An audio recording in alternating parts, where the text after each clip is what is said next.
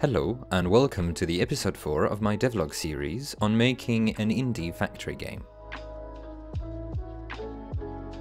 In the last episode, we talked about gathering items from the world and putting them in the user's inventory. In this episode, I'll talk about how I designed and implemented the UI for the inventory, so that the user can see and interact with those items that they gathered. I needed to find a style, a color palette, and an interaction method. I landed on something I am overall quite happy with, but I would truly appreciate feedback on this one. As per usual now, we're also going to talk about how I made the inventories work in multiplayer. When I started working on this game, I made a few experiments for UI designs.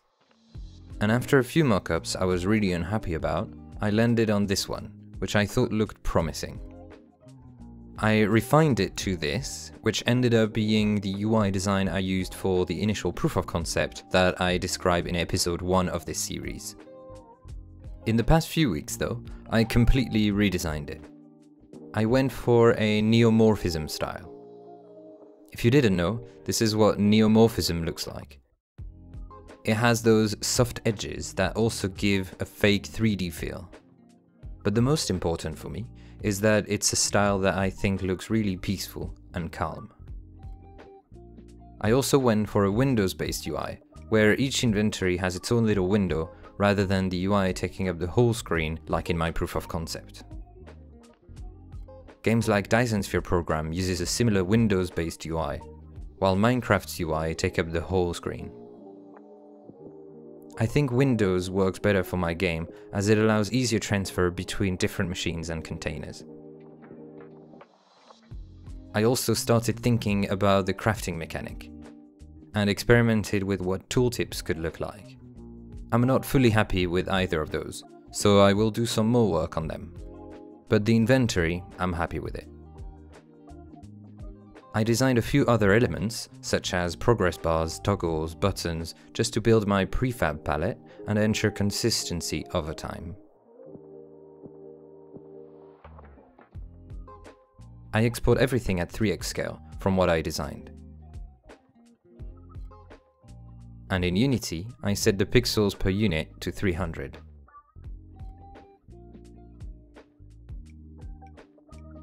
I set my UI to scale from 1080p reference, matching my Figma frames.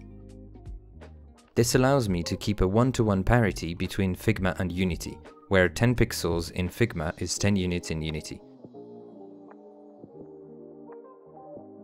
And font sizes also perfectly match in the two.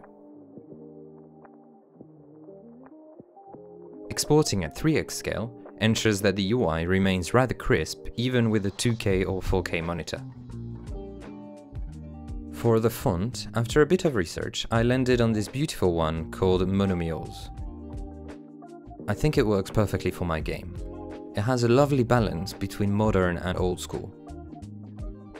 I also like that it's a mono font, which will make my life a lot easier when designing UI, as the size of the text is predictable based on the number of characters.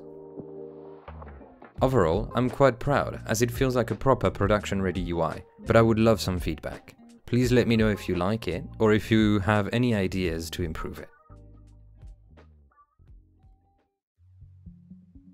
Alright, now time to do the implementation. It didn't take me long to find a use for the wooden crate I made in the last episode. I'll make that the first chest or container in my game. So, for this implementation, I need to think of what I want the multiplayer UX to look like. The challenge is to define what happens when two players want to interact with the content of a chest at the same time. Valheim, for instance, decided to lock any container to the person interacting with it, and no one else can open it.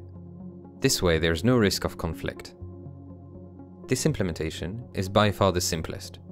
However, it couldn't work for my game, because automation is at the core of it, and I can't stop the server inserting items from things such as conveyor belts because someone is viewing the content of the container.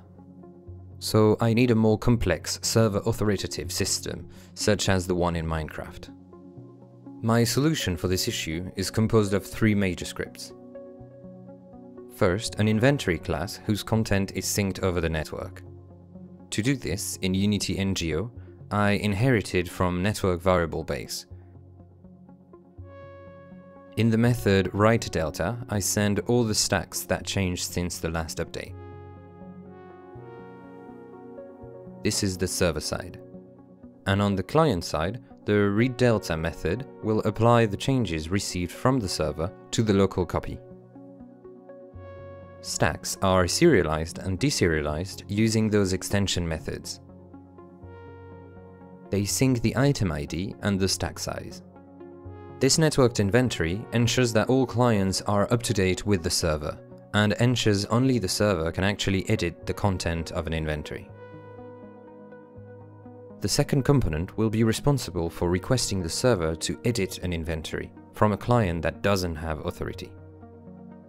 It will let the server know that they want to insert or pick up items to and from inventories. This offers an opportunity for the server to make sure this request makes sense, for instance, validating that no one picked up the item before that client. When moving an item from an inventory to another, the user picks up the stack and places it down somewhere else.